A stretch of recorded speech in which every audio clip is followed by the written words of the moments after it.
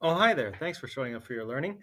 Um, Today we're going to be looking at interpreting quadratics in context. So let's take a look. And it says here graphing technology. So feel free to use Desmos to get a quick visualization of these. But I'm going to talk about how I can visualize these without using Desmos.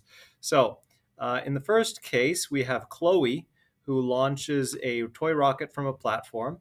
The height of the rocket in feet is given by h of t is equal to negative 16t squared plus 24t plus 112, where t represents the time in seconds after launch. How many seconds have gone by when the rocket is at its highest point? So prepare a visualization. Feel free to use Desmos, but I'll show you how I just visualize these. So I know that I'm only looking at positive values of time. I'm not looking at negative values of time. And I'm only looking at when the height of the rocket is positive. I don't need to know where it's underground. So I only need this part of the XY plane. And I can tell from here that its C value is 112, so that's its y-intercept.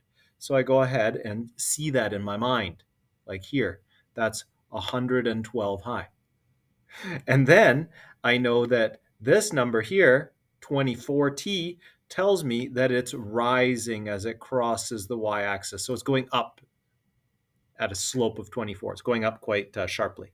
And then this number here, because we have a negative 16t there, negative 16t squared, I know that it's a parabola that opens downward. So eventually what goes up must come down, and it's going to look something like this. And I've been asked to find when is that at the maximum height. Okay, so I prepare my little chart of A equals negative 16, B equals 24, and C equals 112. And I use negative B over 2A because I am trying to find the time when this is at its highest point. And I know that that's going to be on the axis of symmetry. It's going to be the vertex, and I can find the x value of the vertex with negative b over 2a. So let's try that. Negative 24 over 2 times negative 16 is equal to, let's see, the negatives will cancel. And I could do 2 divided by 24 right away and simplify that a little bit, but maybe I won't. Maybe I'll just work it out to show you. 24 over 32, and then I can notice that both of those numbers are divisible by 8. And so that's 3 over 4. Okay. So at 3 over 4 seconds, this rocket is at its highest point. Okay. So now what do I know? Well, lots of stuff. I know lots of stuff. So this is 3 over 4 and then some y value. That's the value of the vertex.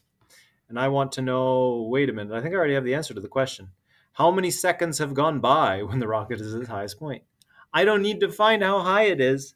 I just need to know how many seconds. So that's 0.75 seconds. That's 3/4 seconds. Hooray! So let's look at another one. See how you visualize it, then you find out what you're looking for, and then you find what you're looking for. Okay, a rocket is launched into the air. Okay, where h of t is equal to negative 16t squared plus 112t. Maybe if I do this, it will be nicer here, this way. Okay, and then this way. All right, so now I can work on this page. Okay, let's go. So what is the approximate domain, appropriate domain for this situation? So this is a domain and range question. I'd prefer it if they asked how long is this rocket in the air, because that's more practical. And it's the same question. I'll show you why. All right, so we have h of t. This is the height of this rocket, and that's equal to negative 16t squared plus 112t. Okay, and I want to visualize that first because this is a kind of in context question. I see that my c value is plus 0, so the y-intercept is plus 0, so it's going through here. The rocket is launched from the ground. This tells me it's rising very sharply as it goes up off the ground, but then the other number there, the a value, tells me that what goes up must come down because that's negative. So the parabola opens downwards. Prepare a little chart. A is equal to negative 16, B is equal to 112, and C is equal to 0. All right? And we want to know what's an appropriate domain. Remember domain and range. Domain is what are my possible x values? In this case, t values. So I want to also answer the question, how long was this thing in the air? It's the same question. All right, so what's an appropriate domain? Well, it's also related to your quadratic feature. It's like saying, when does the rocket have a positive height? Okay, so that clearly starts at 0, but it goes to the other root, and I need to find the other root. So let's use negative b plus or minus the square root. Let my hand catch up. Of b squared minus 4ac over 2a. Okay, and then I know that this is the x value of both roots, so we're going to have x is equal to negative b. Oops, that was a wrong number. Oh, yeah, it's faster if you do the right number. Okay, so I'm just substituting in for b. So b was 112, so I have negative 112. Plus or minus the square root of 112 squared. Ain't no way I'm doing that in my head. I just don't have the patience for it. Minus 4 times a times c. Oh, c is 0. This is neat. I just know that's going to be 0, right? If one of the things I'm multiplying by is 0, then it's 0. So it's just 112 squared. Look at that. I'd never need to work out the square root of 112 because I take the square root of it. So it's just 112 over 2 times negative 16. Okay, so now let's keep going.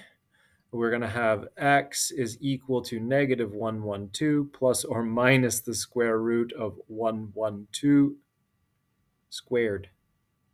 Okay, the square root of x squared is equal to x. So this is just equal to 112. All right, over negative 32. Let's just work out the denominator there. All right, so x is equal to negative 112 plus or minus 112. Notice that that will give us a 0 if we use plus for one of them. Minus for the other one is going to give us the other root, all divided by negative 32.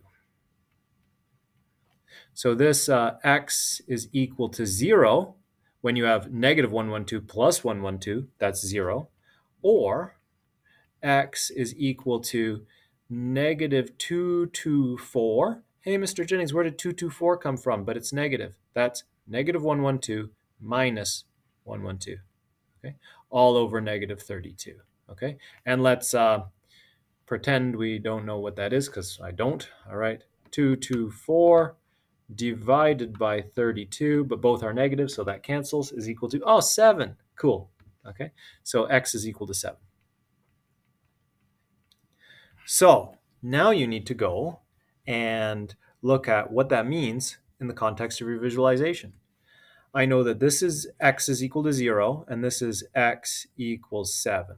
So the appropriate domain for this would be 0 is less than or equal to x is less than or equal to 7. Okay? X is some number.